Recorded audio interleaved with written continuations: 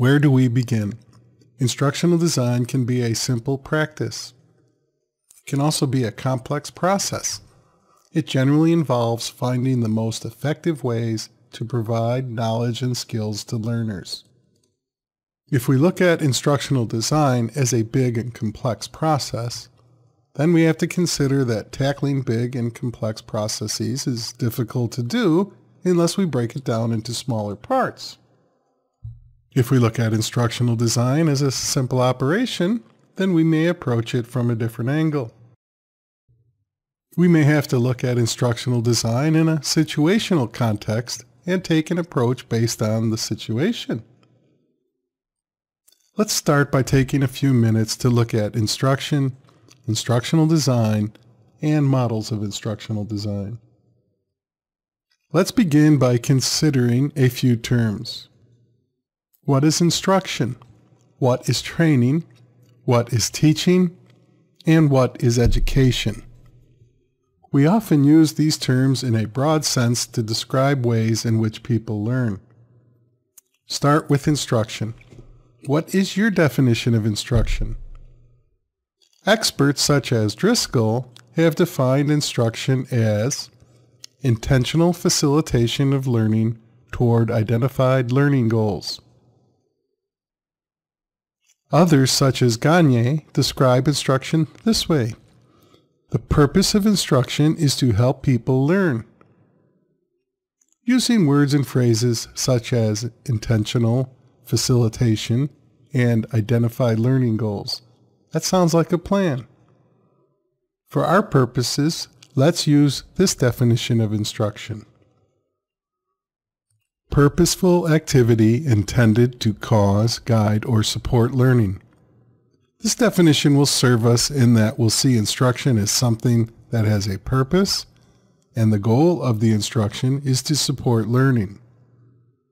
So, moving forward, when we think of instruction, let's think purposeful activity intended to cause, guide, or support learning. How about training? What is training? Smith and Reagan tell us that we often think of training as instructional experiences that are focused on individuals acquiring very specific skills that will likely be applied almost immediately. Think of jobs. We often think of training as preparing people for jobs. But we also think of training when we are providing specific skills to learners to use in life, don't we? Training is specific and focused, and is often a subset of some larger objective. We've attempted to define instruction, and often people use the terms teaching and instruction interchangeably. While we've defined instruction as purposeful activity intended to cause, guide, or support learning, let's think of teaching as learning experiences that are facilitated by a human being or teacher.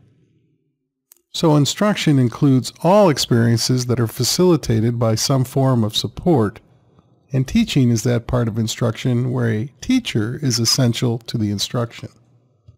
Some forms of training may include an instructor or a teacher, so teaching and training may overlap. As a whole, instruction includes both training and teaching. How is the term education defined? We sometimes may feel like education occurs without a teacher or without training. Other times, education is very formal, such as that which occurs in the classroom. Sometimes education is informal, such as those life experiences from which we learn. In the whole, education is a broad term, so we see instruction, training, and teaching as some subset of education, don't we? Let's pause for a moment and ask why the teaching expands past the instruction spectrum and into the whole of education. Why do you think teaching is depicted like that? I'd suggest that teaching sometimes occurs outside of instruction, yet it is still within the realm of education. If instruction is focused, educational experiences, then we know there are times when teaching happens outside of a focused experience, don't we? How about those times when a person teaches another about something because of their actions? That's teaching, isn't it? Okay, we have a working definition of instruction. How about design? What is design? A lookup of the word design in a dictionary will produce something like this: a plan or drawing produced to show the look and function or workings of something. Take instruction and look at how instruction is designed or how an end product is produced. If the instruction is purposeful activity intended to cause, guide, or support learning, instructional design is the plan of the purposeful activity. If we look at instructional design as a set of rules or procedures for creating instruction, then we can further ask, what is an instructional design model? A model is a simplified representation used to explain the workings of a real-world system or event.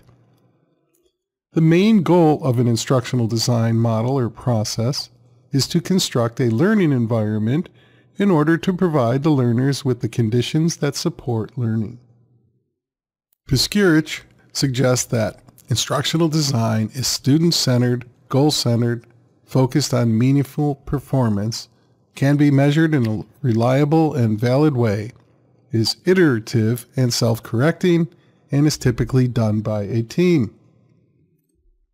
There are dozens of instructional design models with several variations on many of the models. The ADDIE model has been a very popular model, and some experts have made their own version of the ADDIE model. We will be studying the principles of instructional design, and for most of what we'll be doing during this course will look very much like the ADDIE model. We will also look closely at emerging models, which take a rapid approach to the practice of instructional design. The newer approaches are beginning to take into account the situational nature of the field. This field continues to change, and what has traditionally been known as instructional design is beginning to be referred to as instructional technology. We'll talk more about instructional technology as we get into this course, but let's start with a more structured approach by looking closer at the ADDIE model of instructional design. The ADDIE model of instructional design is a systematic model consisting of 5 phases: analysis, design, development, implementation, and evaluation. The model's original authors are unknown, but there are multiple variations and versions of the model that exist today. With this model, each step of the process feeds the next. During the analysis phase, the designer identifies many things, including the learning problem, goals and objectives, the needs of the learner, the existing knowledge of the learner, and the environment in which learning will take place, and constraints. Additionally, during the analysis phase, the designer will look at the delivery options. The key word to this phase of the instructional design process is identify. During the design phase, the designer goes through the process of specifying learning objectives, storyboards, prototypes, the user interface, and the content. The key word in this phase of the process is specify. During the development phase, the content and the learning materials are produced, all based on the design phase. The key word for this phase is produce. During the 4th phase, the implementation phase, the content from the development is put into production. The training for the learners and for the instructor or teacher are put into place and used. During the final and 5th phase, the evaluation phase, the designer assesses criteria used and gathers learner feedback. There are 2 types of evaluation that are generally conducted during the evaluation phase: formative evaluations and summative evaluations. Formative evaluations are conducted throughout with a main purpose of looking into continuously improve the program or instruction. Summative evaluation, in contrast, consists of administering criteria-based assessments and gathering of learner feedback. So there you have it, the 5 phases of the ADDIE model of instructional design. Remember, there are 5 phases: analysis, design, development, implementation, and evaluation. I know that was a lot to absorb in just a few short minutes. Don't worry, we'll be coming back to all these phases throughout the course, as well as looking at other models and variations on the ADDIE approach. By the end of this course, you'll have been exposed to some of the different models, created your own instruction using an ADDIE approach, and will begin to form your own model of instructional design.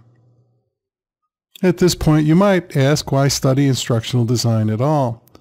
Some experts would suggest that using a model or process is the best way to get somewhere. Others might argue that using some system is better than none.